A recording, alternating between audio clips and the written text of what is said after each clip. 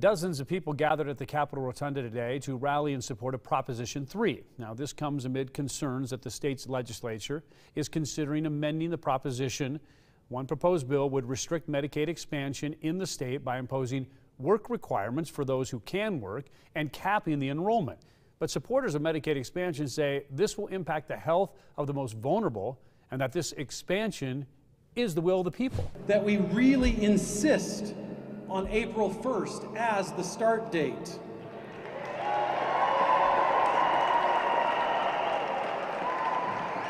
That we really want 150,000 of our hardworking friends and neighbors to get the health care they desperately need. The AARP, along with Utah Health Policy Project and the United Way of Utah, were among the organizations who supported or sponsored the event today.